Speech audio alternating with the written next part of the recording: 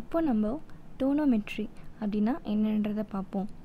Tonometry, Dono அப்படின்றதுக்கு meaning tension, மெட்ரி அப்படின்னா measurement. So கண்ணுக்குள்ளே இருக்க டென்ஷனை மெஷர் பண்ணுறதுக்கு பேர் தான் டோனோமெட்ரி.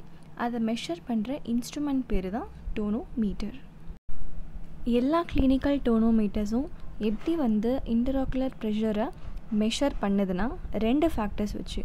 ஃபஸ்ட்டு ஃபேக்டர் என்னென்னா டிஃபார்மேஷன் ஆஃப் த குளோப், அதாவது நம்ம ஐயை எந்த அளவுக்கு அந்த கார்னியோட சர்ஃபேஸை ஷேப் மாற்றுது. செகண்ட் அதோட ஃபோர்ஸ், எவ்வளோ அமௌண்ட் ஆஃப் ஃபோர்ஸ் அந்த டிஃபார்மேஷனுக்கு தேவைப்படுது. ஸோ இந்த 2 ஃபேக்டர்ஸ் தான் ஐஓபியை மெஷர் பண்ண போகுது. நம்ம கிளினிக்கலாக யூஸ் பண்ணுற டோனோமீட்டர்ஸை 3 கிளாஸஸாக பிரிக்கிறாங்க. ஃபஸ்ட்டு இண்டென்டேஷன் டோனோமீட்டர்ஸ், செகண்ட் ஆப்ளனேஷன் டோனோமீட்டர்ஸ், தேர்ட் நான் கான்டாக்ட் டோனோமீட்டர்ஸ். இப்போது ஒன்றுத்தோடைய எக்ஸ்ப்ளனேஷனை பார்க்கலாம். First indentation டோனோமீட்டர்ஸ்.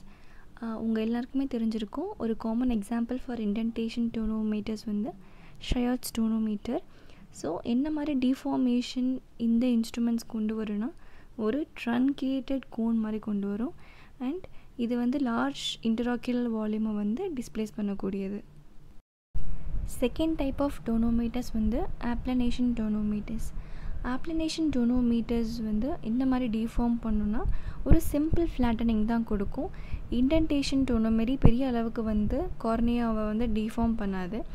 இதில் 2 டைப் இருக்குது, வேரியபிள் ஃபோர்ஸ் அண்ட் வேரியபிள் ஏரியான்னு. அதை பற்றி அப்புறம் பார்க்கலாம். ஸோ நெக்ஸ்ட்டு நான் கான்டாக்ட் டோனோமீட்டர். நான் கான்டாக்ட் டோனோமீட்டர்ஸ் இண்டென்டேஷன் அண்ட் ஆப்ளனேஷன் மாதிரி எதையும் கார்னியா மேலே ஃபிசிக்கல் ஆப்ஜெக்டாக வைக்காது. இன்ஸ்டெட் இது என்ன யூஸ் பண்ணுன்னா ஏர் பஃப் யூஸ் பண்ணி கார்னியாவோட ஷேப்பாக டிஃபார்ம் பண்ண போகுது. ஸோ இதில் 2 இருக்குது. ஒன்று time required to flatten the cornea, அதாவது எவ்வளோ டைம் எடுக்குது ஒரு கார்னியாவோட சர்ஃபேஸை ஃப்ளாட்டன் பண்ணுறதுக்கு. அண்ட் ஃபோர்ஸ், எவ்வளோ அமௌண்ட் ஆஃப் ஃபோர்ஸ் தேவைப்படுது அந்த கார்னியாவை ஃப்ளாட்டன் பண்ணுறதுக்கு. இப்போது ஆப்ளனேஷன் டோனோமீட்டர்ஸில் நான் 2 சொன்னேன் இல்லையா, variable force and variable area. இப்போது அதை பற்றி பார்க்கலாம். ஃபர்ஸ்ட்டு வேரியபிள் ஃபோர்ஸ் பற்றி பார்க்கலாம். அதோட நேம்லேயே இருக்குது வேரியபிள் ஃபோர்ஸ். ஸோ நம்ம கொடுக்குற ஃபோர்ஸ் வேரி ஆகிட்டுருக்கும். ஆனால் நம்ம இண்டென்ட் பண்ணுற கார்னியோட சர்ஃபேஸோட ஏரியா, எவ்வளோ ஏரியாவை நம்ம இண்டென்ட் பண்ண போகிறோம் அப்படின்றது கான்ஸ்டண்ட்டாக இருக்கும். இதுக்கு எக்ஸாம்பிள் பார்த்தீங்கன்னா கோல்ட்மேன் ஆப்ளனேஷன் டோனோமீட்டர். நம்ம எல்லாருமே பார்த்துருப்போம். கோல்ட்மேன் ஆப்ளனேஷன் டோனோமீட்டர் ஸ்லிட் லேம்பில் மவுண்ட் பண்ணியிருப்பாங்க. அந்த டோனோமீட்டர் கரெக்டாக 3.06 மில்லிமீட்டர் ஆஃப் கார்னியாவை மட்டும்தான் இண்டென்ட் பண்ணும். Next variable area. ஸோ நம்ம மெஷர் பண்ண போகிற ஏரியா வேரி ஆகும். ஆனால் நம்ம கொடுக்க போகிற வெயிட், அதாவது ஃபோர்ஸ் வேரி ஆகுது, அது கான்ஸ்டண்ட்டாக தான் இருக்கும்.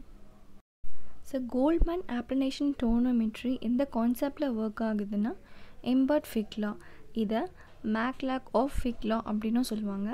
ஸோ இந்த லா என்ன சொல்லுதுன்னா, நம்ம கொடுக்குறோம் பார்த்திங்களா ஒரு external force to flatten the cornea. அந்த கொடுக்குற எக்ஸ்டர்னல் ஃபோர்ஸ் எதுக்கு ஈக்குவலாக இருக்குன்னா ப்ரெஷர் இன்சைட் த ஸ்பியர், அதாவது உள்ளுக்குள்ளே இருக்க pressure multiplied by the area of the flatten cornea. ஆப்ளனேஷன் டோனோமெட்ரியோட procedure பார்க்கலாம். அதுக்கு முன்னாடி அந்த டோனோமெட்ரி, அதாவது அந்த ப்ரோப் கண்ணில் டச் பண்ணோம் இல்லையா, அதை ஒரு ஆன்டிபயோட்டிக் ட்ராப் வச்சு க்ளீன் பண்ணிவிடுங்க. நீங்கள் ஸ்டெரிலியம் போட்டு க்ளீன் பண்ணிங்கன்னா அதை பேஷண்ட் கண்ணில் படும்போது அவங்களுக்கு எரிச்சல் இருக்கும். ஸோ அதை அவாய்ட் பண்ணிவிட்டு ஆன்டிபயோட்டிக் ட்ராப் போடுங்க. அதுக்கப்புறம் பேஷண்ட்டோட கார்னியாவில் 1 ட்ராப் அனஸ்தட்டிக், டாப்பிக்கல் அனஸ்தட்டிக் வச்சு அனஸ்தரைஸ் பண்ணதுக்கப்புறம் ஃப்ளோரசன்ஸ் ஸ்ட்ரிப் வச்சு கண்ணை ஸ்ட்ரெயின் பண்ணுங்கள். ஸ்ட்ரெயின் பண்ணதுக்கப்புறமா இந்த ப்ரோப்பை பேஷண்ட்டோட கார்னியா கிட்டே கொண்டு போய் ஜஸ்ட் டச் பண்ணுங்கள். ரொம்ப ப்ரெஷர் பண்ணி இண்டென்ட் பண்ண வேணாம், கார்னியா அபரேட் ஆகிடும். ஸோ இண்டென்ட் பண்ண உடனே உங்களுக்கு மேலேயும் கீழேயும் 2 செமி சர்க்கிள் ரிங்ஸ் தெரியும். இது ஃபஸ்ட் எடுத்த உடனே வைடாக இருக்கும். 2 செமி சர்க்கிளோட இன்னர் எட்ஜ் டச் பண்ணுற அளவுக்கு நீங்கள் கீழே அட்ஜஸ்ட்மெண்ட் நாப் வச்சு அட்ஜஸ்ட் பண்ணி 2 இன்னர் எட்ஜஸும் கிட்ட டச் பண்ணுற அளவுக்கு நீங்கள் கொண்டு வரணும். ஒன்ஸ் நீங்கள் இந்த மாதிரி கொண்டு வந்ததுக்கப்புறம் சைடில் இருக்க டயலில் பார்த்தீங்கன்னா ஐஓபி வேல்யூஸ் உங்களுக்கு இருக்கும். அதுதான் பேஷண்ட்டோட ஐஓபி வேல்யூஸ். அடுத்து அப்ளினேஷன் டோனோமெட்ரி, அதாவது கோல்ட்மேன் டோனோமெட்ரியில் என்னென்ன சோர்ஸ் ஆஃப் எரர் வரதுக்கு சான்ஸ் இருக்குது அப்படின்றத பார்க்கலாம். ஸோ இதில் ஃபர்ஸ்ட் பிக்சர் பாருங்கள். இதுதான் வந்து ஐடியலாக இருக்கணும். இந்த மாதிரி தான் வந்து உங்களுக்கு மயர்ஸ் கிடைக்கணும். செகண்ட் வந்து நம்ம கண்ணில் அப்ளை பண்ணுற ஃப்ளூரசன். ஸோ ஃப்ளூரசன் ஓவராக இருந்தால் வந்து நம்மளுக்கு மயர்ஸ் வந்து ரொம்ப திக்காக இருக்கும். அண்ட் ஃப்ளூரசன் ரொம்ப கம்மியாக இருந்தால் மயர்ஸ் வந்து ரொம்ப தின்னாக இருக்கும். ஸோ திக்காக இருக்க மயர்ஸ் வந்து ஐஓபியை ஓவர் எஸ்டிமேட் பண்ணும். தின்னாக இருக்க மயர்ஸ் வந்து ஐஓபியை அண்டர் எஸ்டிமேட் பண்ணும். இன்னொரு முக்கியமான எரர் வந்து என்னென்னா, நம்மளோட கோல்ட்மேன் டோனோமெட்ரி வந்து எதை வச்சு கால்குலேட் பண்ணியிருக்காங்கன்னா ஃபார்முலாவை, ஸோ ஒரு average corneal central corneal திக்னஸாக 520 microns வச்சு நம்மளோட ஃபார்முலா கொண்டு வந்திருக்காங்க. இப்போது 520 மைக்ரான்ஸ் விட திக்காக இருக்க கார்னியாஸில் வந்து ஐஓபி ஓவர் எஸ்டிமேட் ஆக சான்ஸ் இருக்குது.